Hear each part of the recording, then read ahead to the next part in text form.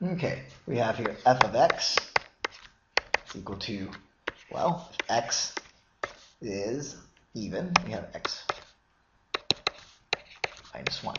If x is odd, then it corresponds to x plus 1. So we're going to put an x in there. So let's experiment with this a little. And first off, we have the idea that a and b are integers. The a corresponds here to the x when you plug in the number. B also again corresponds to an x. You're putting a number into the function, just a different number than a, or perhaps a different number. They can be the same. Equals a plus b. So for this to hold true, play around with things a little. Say, okay, well, if a is 2, which is even, this f of 2 turns out to equal 1, right? Plug the 2 in there, you get 1.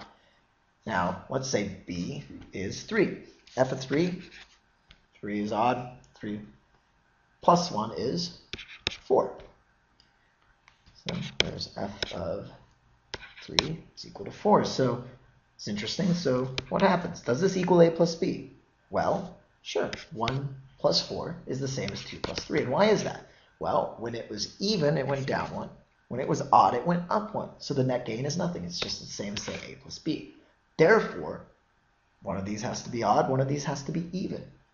And so if you have an even and you add it to an odd, you're always going to get an odd. It doesn't matter if that a is odd or the b is odd. The idea is that one has to be even, one has to be odd, and therefore the sum, a plus b, has to be odd.